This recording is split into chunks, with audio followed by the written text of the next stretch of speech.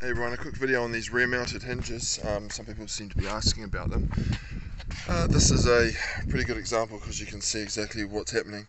It's a 16mm gudgeon that goes through a hole in the gate, and the reason we put these in is that you're able to then adjust the top and the bottom up and down.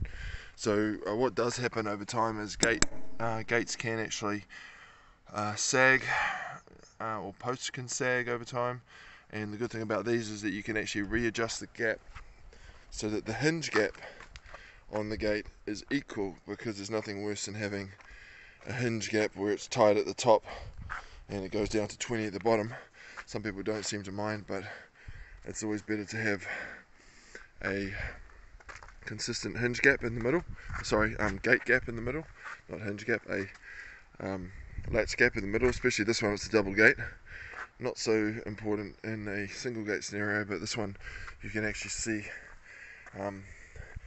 that this post has moved a little bit, so I've just gone and tightened these up, which means I can lift the top, the top and the bottom can move up and down. So that's the reason how we install these rear mounted weld-on gudgeons. And so the female part's actually, there's a hole that it obviously goes through there, and then you can put these plate gudgeons on your posts, and it means that you can adjust them up or down. Hope that makes sense. And these are a great option for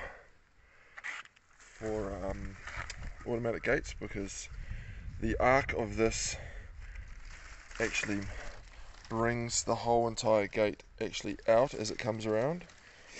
If it was to actually be, if you were able to put a hinge through this thick part of the gate, the problem is the hinge would be poking out into, especially if you've got a panel gate, you'll have the hinge would be poking through here and obviously interfering with the panel that you have there.